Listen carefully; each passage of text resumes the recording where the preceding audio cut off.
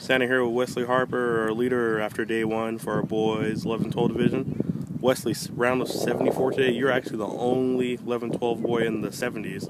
Kind of how you tell us about your play today and how you manage this tough golf course so well. Hitting fairways, making birdies, saving pars.